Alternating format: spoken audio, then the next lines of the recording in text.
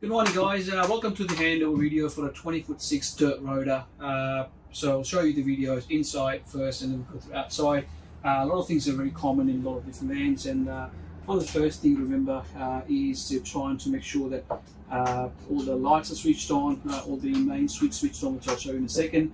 Let's start with the battery first. So once you've got a main light switch by the door switched on, all the 12 volts on in the van, all these lights here in the front, it's got a one touch beacon, like a blue light, second touch beacon, bright LED light. You can hold on to it, you can dim them as well, as you can see, just like that, nice and easy. And cycles at off position. They're all the individual light switch. They've got set here by the bed, and they've got set by the lounge as well. Then you've got the pressure hatch system here. So the pressure hatch basically is a positive pressure vent. It needs to be closed all the time. Just before you go on your semi-offroad position, or before you go into dusty roads, 5-10 minutes prior, you open it. Just push it open just like that, as you can see, and finish your trip. It will allow the pressure coming through, then it will pressurize the van. Once you finish your trip back on the main road, make sure that it's shut off, because the water can come through with rain. Obviously there's no dust when it's raining, so that's fine. While over here, we also show you a skylight, which is the Dometic mini hatch. You've got a here, which is a fly screen, bucket blind like that. Opening this, underneath you can see there's a little handle, and there's a little button there. So push the button, the handle comes down, and it can adjust in position number 1, position number 2, or right in like that. Okay, to shut it off, make sure they're shut off properly. A lot of people forget them on, so make sure they push in, and the button, you can see that means it's locked in. There is a second hatch as well, which is a bigger hatch, exactly the same. The only difference is it has got a light switch on top, so you can see it turns on bright or the blue light as well, as you see. So that's your light switch as well. Well, over here we've got the Sirocco fan here as well. So with Sirocco fan, basically, remember one thing: don't push or pull something, apply pressure. Simple principle is just open the little lock there, adjust the fan for the position you like, put a lock back in. On the side, you'll see there's a button instead of fan engraved symbol. Push it once, it's on a fan speed number 1, speed 2, speed 3, and cycles them to off. If you want to do a timer, so say if you've got a number 1 setting, on the top rail here you've got a timer, and you'll see the little blue light will pop in, which is that one there. So there's a 3-hour timer, 6-hour timer, 9-hour, and a 12 hours, and cycles them to off. That means the fan will continuously be on until you turn it off.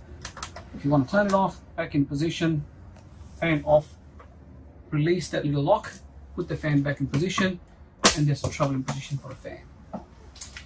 Windows, so pretty simple, nice and easy operation. Make sure you don't push or pull something, apply pressure. If you have to apply pressure, something's not right, so very, very important to keep that in mind. Locks open just like that. As you can see, the blade's open. When you open it, make sure you push it slowly, and you'll hear the click. Once you hear the click, you stop, like that. Second click, open, like this. Third click, that's the furthest it goes. To close the blade, open a little bit, release it all the way down, and it comes down. If you're next door to a neighbour or next to a tree or something, you can't open all the way. Let's say if you park in setting number 1, you can open a little bit more, like 50-60 mil, and it will release that lock to come down. If you want a little breezer coming through at night, there's 2 grooves at the end here, one on this corner, other side is exactly the same. And that means that windows open a little bit, allows the air come through. To lock it properly, make sure you lock the top one on this one, and then size, lock it properly all the way. Okay. To use the blind, use the top one, always use the top one, 2 hands, so you put pressure on either side, put it down, it locks in by itself, and you can use that to adjust it how far you want to go block out and get through. If you want to open the blinds back in normal position, so they've opened that just like flicking that little click, that goes down, then that goes down. That's a traveling position. Make sure you don't leave it blocked out for a longer period of corrugation. It will make the springs weaker as well, so you want to stay up as you want to all the time. Okay, second thing also, you've got the bed, so lift up nice and easy. Underneath the bed, you've got a slat system. The grey slats underneath here, this basically tells you where, if you put them together across like this, it'll make the bed firmer. If you want to put them together, it'll make the bed softer. As you can see, it's taking the pressure off the bed. So set here, set there, and the 2 on the other side. So you can adjust it to your liking. Spend a few hours or night together and understand what sort works for you. There's a bracket here if you want to put it on the frame, you can do so if you like to. That's a TV, it's a 20-foot smart TV, just like any TV at your home. And I'll show you the TV setup where it is. It comes with a bracket built into the bracket. on TV, and there's a bracket receiver bit goes on the side, which I'll show you in a second. Now with the TV set up, as you can see, there's a bracket that goes in. Take a clip off, the bracket slides in. Let the lid here. All the cables, connections to do with the TV is all here. So you've got the antenna connection, the back of the TV, and you've got power connection. That's here. That's come from the top here, as you can see. That's a power. Here, as you can see, on and off button. So pushed in is on, pushed out is off. Make sure you keep it off position, plug everything in, and then put it back on. So that way, there's chances of popping the fuse is very, very slim, and you can plug it back in and push it back on. You'll see that little switch here, which is automatic booster. So that red button, make sure the light's on full time all the time. That means you're boosting signal as it needs it all the time. It's got extradable 240 power point as well for your DVD player or some other things you want to connect. That's all here. Once you're done with that, you can wrap it back in position just like that. So nice and easy. This magazine pouch always given to you in any van that you have. That makes everything tidy up nice and easy. TV is not supposed to be travel with it on, so obviously park it back under the bed in the box, or you can put it on the lounge. Okay, wind guard antenna basically is as simple as just winding it up. It will wind up, and once you wind up all the way, you'll see it stops.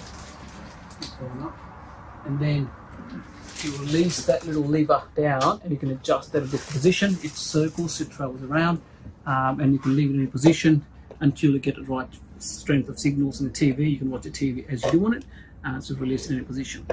Now, when you finish doing it, that little V bracket has to match with the V bracket on the roof, so that you can see like this. Then match it together, nice and easy. And all you can do is just wind it down, so up and down, wind the signal, and that will go all the way, and wind down and hear the noise.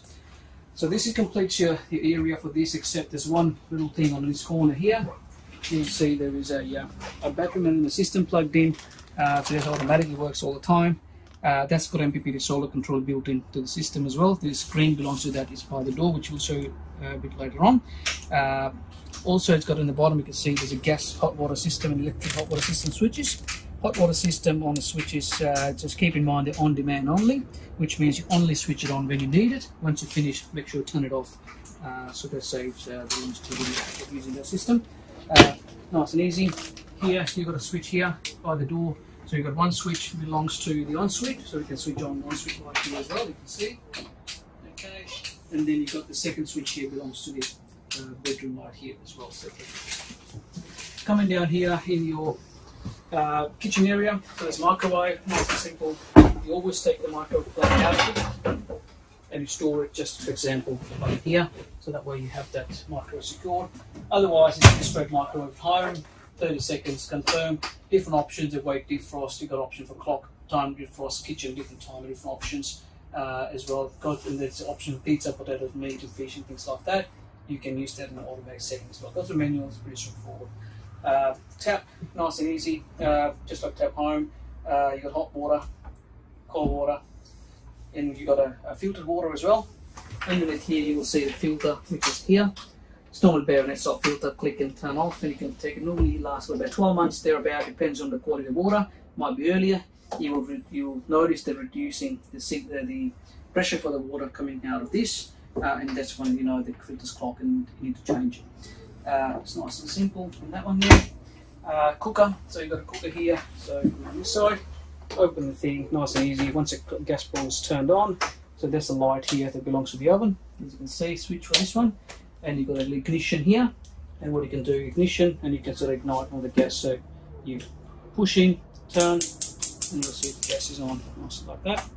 And they're all marked in different positions. This one belongs to this one, so you can have different. There you go, burners turn on, hold it for a few seconds, allow the smooth flow of gas, and let it go. Nice and simple. Same thing, this one belongs to 240. The very important thing for 240 is make sure the 240 is cooled down completely before you shut the lid. That's your safety mechanism as well, just to make sure that that's been followed. It's a very important safety system. Griller, same principle, igniting it, gas, and a gas oven, as you can see right there. Underneath here, you will see the little yellow valve, which is your isolation valve for gas. For long term, if you don't have use for your gas, you can turn it off. And always turn the gas bottles off as well. So That's that. Okay, nice little simple little drawer. You also got the little area for storage. Same thing here, you've got a storage underneath here as well, and the seats on both sides as well. Trifle table, just nice and easy, just come out just like that. Okay, and just use it as you go. Once you finish using it, got a travelling position, unpack down, just a travelling position for that one. All weight covers and all that seems normal, just nice and easy as you go. Then you've got the light switch we showed you before, just like there, and a block blind on the side, and you've got a flash screen here as well. Okay, pantry. So you've got a pantry, just like that, full height, you've got 4 baskets. Make sure that side. Go. And make sure you push it on so it locks in so don't put extra stress on the door itself. Okay, now it comes to the fridge. So it's a 3-way automatic fridge. So to turn the fridge on, basically hold the button and you'll see all the light flashing coming on. That's a touch screen, so this A means it's automatic. You can manually override to 240, auto battery, which is the car battery when you're traveling, or the gas, it does automatically. Best thing is to keep the lever on A position, which means it automatically select the source what is available. So 240 is first priority, then the gas and the car connection when you're traveling. You can, once it goes off, as you can see how it times out, then you can plug it on, you can go for different position.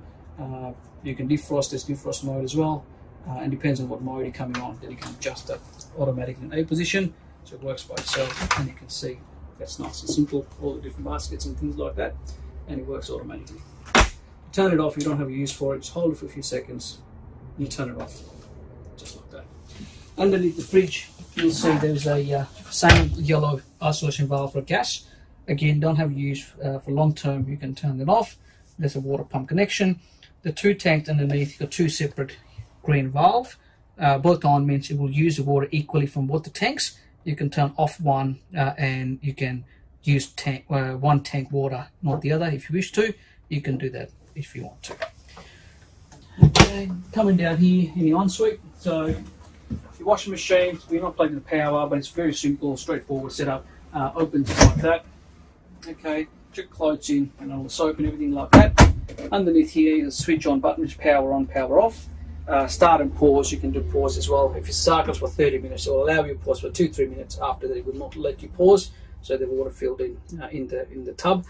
Different program you can select as well. In the light, you'll see it pop up either hot water, normal water, baby care function, quick spin function, turbo clean and things like that. You can child lock this by holding 2 buttons together, which is rinse and the delay start. Hold it together, it sets a child lock on that as well, so the children's not touching on that. And then start, nice and easy, it will wash by itself. The minutes will here pop up automatically, whatever it needs, and you will know how many minutes the cycle is going to go for. So that's your washing machine. Here you got the little LED light. Here, just touchscreen light, nice and simple, so leave it on for now. There you go. You've got a double 240 power points and an extra switch. That's the second switch. It's like a 2-way switch. 1-way switch is here, second is in the bedroom as well. Okay, now the important bit here is toilet. So toilet is basically simple. It's got a blue button here on top. The blue button just allows the water to flow through. When you release it, it will turn off by itself, so the water will stop. There's a cassette symbol here, it will light up if the cassette is full, so you know it's time to empty it. Don't ignore it, otherwise water will flood everything out everywhere and it's quite a mess of cleaning. Now underneath here you can see there's a little lever here. That lever is open and close the valve on the toilet. There's a barrier between the cassette and the toilet itself, so you'll see that's closed. Ideally you need to keep it closed all the time, so the lever has to be centralized to the cassette, so to the toilet all the time. When you want to use the toilet, open it, use, flush, and make sure you push it back in. Very important to do that, otherwise things will jump out, especially the back of the van, it jumps a lot. So very important that, and we'll show you the cassette bit outside, how to put a water in, and chemical and things like that when we go outside. So keep it closed, nice and easy. Your double towel rails, towel holder, nice and simple accessories. You've got the shower head here. You always remember a shower head not supposed to be just like that. What we'll do is before delivery we'll be putting a little bag on it, tie it up, so make sure it's not going to fall. hot water, cold water connection standard, exhaust fan in the shower, and you've got a light switch here. So one touch becomes like a blue light, second touch becomes like a bright LED light here as well. We'll leave it on. When you turn the main light on, come by itself. I'll show you how the exhaust light works. So exhaust one here works just like simple as opening this and this little fan here. Exactly the same principle for the one inside the shower. Once you finish doing it, make sure it's very important to leave it notch over nice and tight. Now while we're here, one more thing we'll show you in front, which is like an LED screen. Now this is the screen belongs to your battery system, and that shows you all the things. So basically you've got the light switch, so this light button here, so hold it, all the light will go off in the caravan. So there's your 12-volt isolation switch, and you can see the screen is blank.